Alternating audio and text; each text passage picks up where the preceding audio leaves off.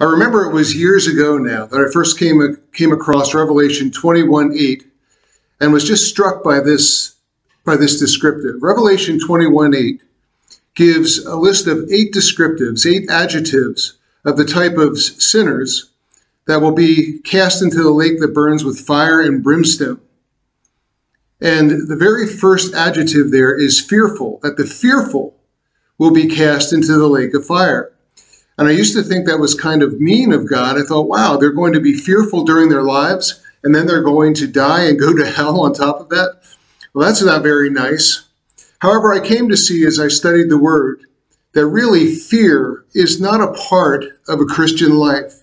I mean, being fearful shows a lack of trust in God rather than a trust in Him. And we can see this, well, I've seen it in many ways since then, and it is very true.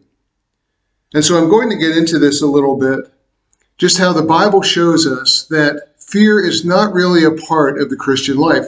Now, of course, we're all familiar with the fear of the Lord is the beginning of wisdom, and it is the beginning of wisdom. However, we do not continue in fear as we grow in the Lord. As we see in 1 John 4:18, it says that we are perfected in love. If we fear, we are not being perfected in love. And we will be perfected in love because as we get to know the Lord, we realize everything that He has done for us through Jesus Christ, His Son, has been from love.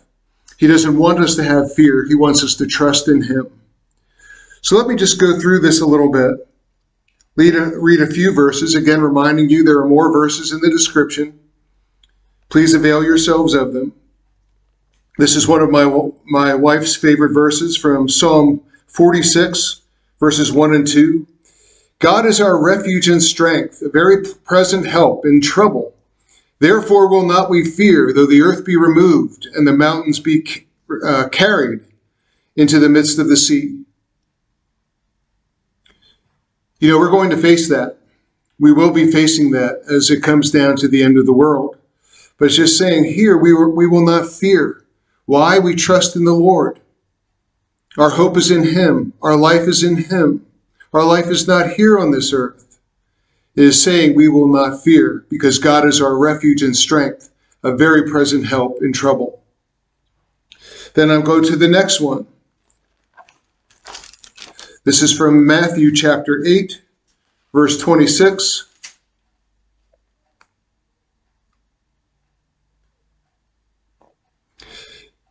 Maybe I will start with 24. Behold, there arose a great tempest in the sea, insomuch that the ship was covered with the waves, but He was asleep. That is, Jesus was asleep. And His disciples came to Him and awoke Him, saying, Lord, save us, we perish. And He saith unto them, Why are ye fearful, O ye of little faith? Then He arose and rebuked the winds and the sea, and there was a great calm.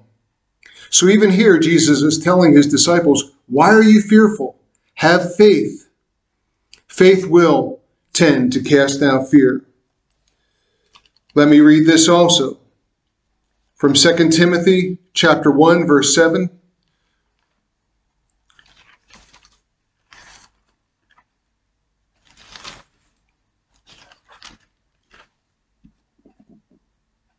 For God has not given us the spirit of fear, but of power and of love and of a sound mind. God has not given us a spirit of fear.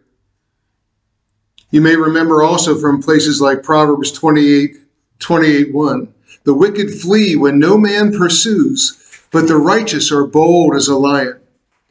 Now, I don't mean to say that there aren't things to be cautious of. I certainly don't mean to say that. There are different types of fear. But I am talking about what shouldn't be a part of the Christian life are absurd fears. There are some fears that are just cautions, and we know this. For example, when my wife and I had come here, I think this was in Zambia, we were at a restaurant that was on the river. There were river boats that went back and forth. You could look at wildlife. But we were up in like the complex where there were a number of buildings, and this hippopotamus shows up. It was just kind of all by itself and in between the buildings. And you know what? I mean, the cameras were flashing for sure. People were aiming at it to take pictures, but nobody was getting close to it because hippos kill more people in Africa than any other animal. They kill 500 people a year, and they're very territorial. And so nobody knew what to expect. But these people weren't in terror. They were there watching the hippo, filming it, taking pictures, such things like that. They knew to be cautious. This is not the kind of fear that I'm talking about when I say an absurd fear, but I have seen this in people over the years. I think the media really likes to blast fear. It likes to blast fear. Right now, we're looking at possible nuclear exchange between America and Russia and other nations in between. And the media could hype that, and people would start being, oh, we're going to get killed, oh, the bombs. Not everyone will be like that, but some people will. And it was the same with the COVID-19 thing, which was the alleged pandemic.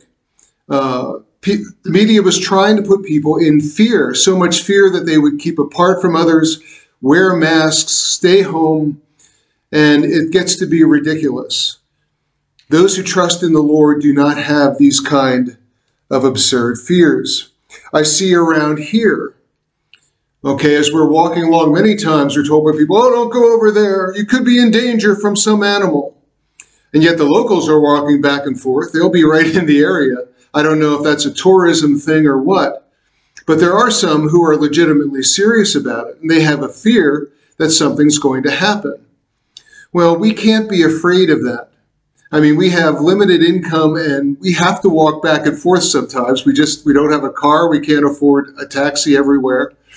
And I certainly cannot afford not to spend time alone with the Lord. So we try to use our heads about this. God has given us a sound mind. And so we come out in the places during the time of day where the animal problems will be minimal. But we're not terrorized. Indeed, it's a different kind of fear. I also knew someone who was very, very afraid of fire. Oh my word, she was afraid of fire in a very absurd way. And we could just see the separation that she had from God in her spirit because of this. So I again encourage you to look at these scriptures that I have in the description. If you are suffering from these types of fears, understand that people do deal with these things from time to time. Something unexpected will come up. But let us make it a habit to go to the Lord in prayer and trust in Him and ask Him to help us, to trust in Him when life seems overwhelming. And just remember, God indeed is with you. He will not forsake you. But fear really comes from the enemy. He wants us to be afraid because he knows when we trust in the Lord, God will be glorified and His plans will come to nothing. May God bless.